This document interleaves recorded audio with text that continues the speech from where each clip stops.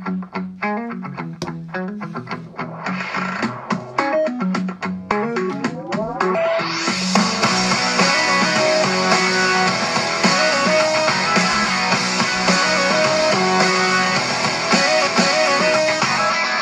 day, I was at home eating tacos. I smelled something funny. Went out to the backyard to find out there was no Mexican dude. Stood there, my piñata. I called Peter.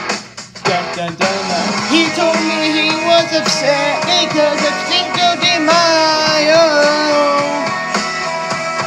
He said we celebrate the battle of Puebla, not Independence Day.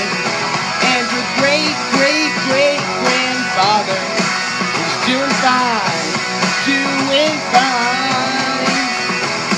He took me back to May 5th to the Fox Lane, and I saw everything. Friendship, and another one, and another one, and another one. And the people with the ponchos and 100-degree weather. As I could see, it was not the battle of Puebla. He said we celebrate the battle of Puebla, not Independence Day. And your great-great-great-grandfather is doing fine, doing fine. I took a trip to May 5th, 1861. I took a trip to May 5th, 1861. I took a trip to May 5th, 1861.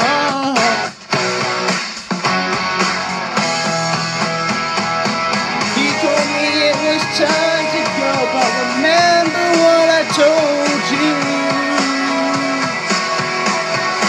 He said we celebrate the battle of Puebla, not Independence Day.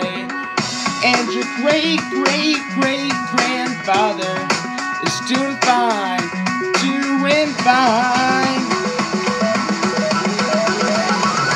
He said we celebrate the battle of Puebla, not Independence Day. And your great-great-great-grandfather is doing fine, doing fine.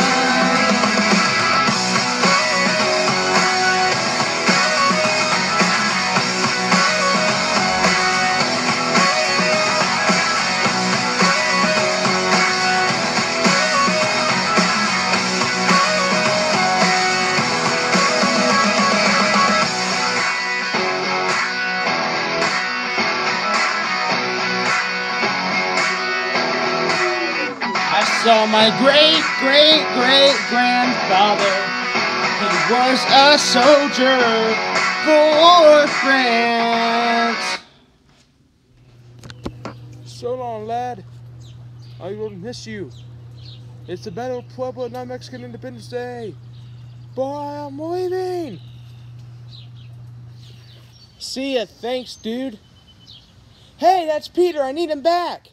Sorry, my bad. Here you go. Thank you.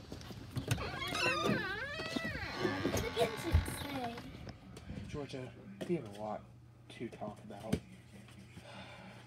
Come sit down.